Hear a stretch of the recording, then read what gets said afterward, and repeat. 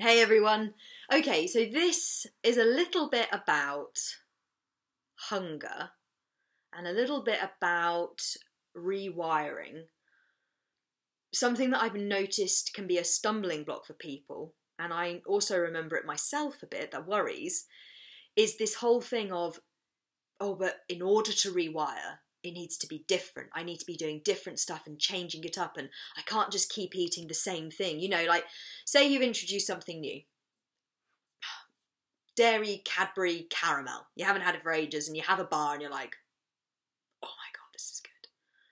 And then you just want it and you want it and you want it. And you're like, I just want every time I go, I'm just thinking about it all the time and I just want it.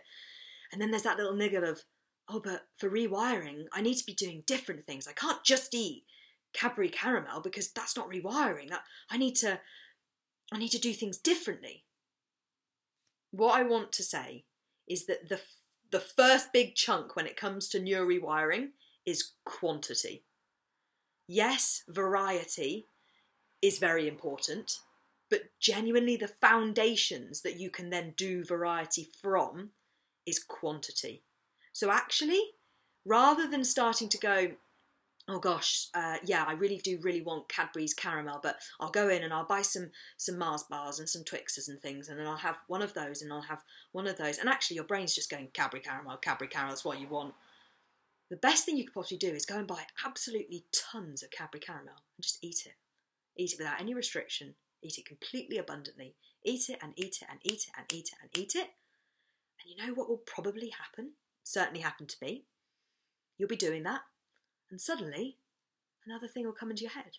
You think, oh, Twix. Like some thing will just come and you'll think, oh, that sounds good actually, yeah, Twix. So you'll go and you'll get Twixes and you'll think, oh, God, yeah, Twixes. Yes, Twixes. And what will happen is very organically, and I know I speak about that quite a bit in the last couple of videos, this concept of kind of organic change. And I suppose what I mean by that is you don't have to do anything. Actually, all you've done is honour something that you were craving in abundance. And that has then allowed this neural rewiring process to begin, which is then opening the door for variety. You know? So basically, if you are really, really, really wanting one thing, eat it. Eat it abundantly. Obviously, you know, check in with yourself. Make sure it's a proper recovery thing, but we're not stupid. We know what's oh, I'm really wanting this because actually I'm bloody enjoying it and it's so good and I've not had it for a while, and you know what, now I'm eating without restriction, I just want it all the time. My brain and my body are like, yes. And then we know what's kind of just oh, this is a safe thing, so yeah, we'll just have that, we'll just go to that. Oh, you're hungry, okay, well, we'll just get that. We know the difference. Like, be real with yourself, you know what the difference is. Check in, honour it. Honour those things abundantly. If you've reintroduced something, if you've gone to a bakery and you've had an iced bun and you haven't had an iced bun in ages and you are suddenly like the ice bun queen and you're like, bloody hell, I literally want ice buns every second of every day, go and eat them. Don't get caught up in the restrictive trap where your eating disorder is actually using recovery against you, of going, oh, that's not neural rewiring, we need different things. It's just a stalling mechanism, it's just restriction. Allow yourself to eat those things in abundance and the variety will come. Now, I know this from my own personal experience because in recovery, I went through so many phases of things, and some of them were quite general, like biscuits. It was quite a general phase. And some of them were very specific. Like, I definitely went through a phase of mini chocolate Weetabix.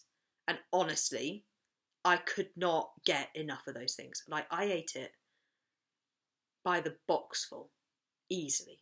Like, boxes and boxes. I remember because we went on a family holiday and I literally took a massive bag full of them with me and went to the shop and bought more within like a couple of days. Like, literally, I was obsessed with these things.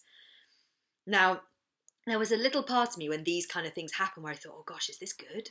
Or am I just becoming obsessed with one food? Am I not neurally rewiring because actually all I'm doing is eat? No.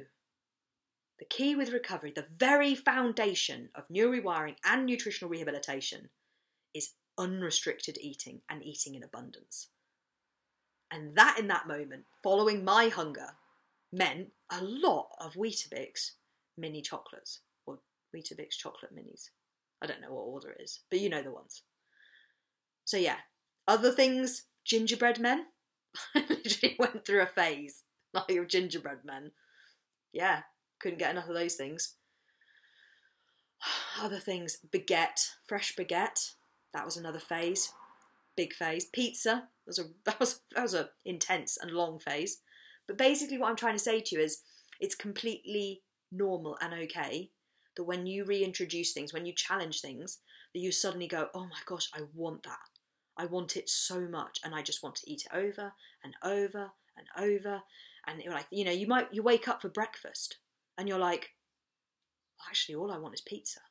Oh, but that's not a breakfast. But bullshit. Stick a pizza in. Eat the pizza. Genuinely. As I say, the overall message of this is that rewiring starts with abundance and quantity. You eat lots, and variety will come from that. It's entirely possible to be messing around, neurally rewiring, when actually you're not doing any positive steps in recovery because you're not eating enough food. Volume and abundance is the first bit. Variety and all that kind of stuff kind of comes as a natural process after that. So yeah, anyway, I hope that's been helpful. And yeah, speak to you soon.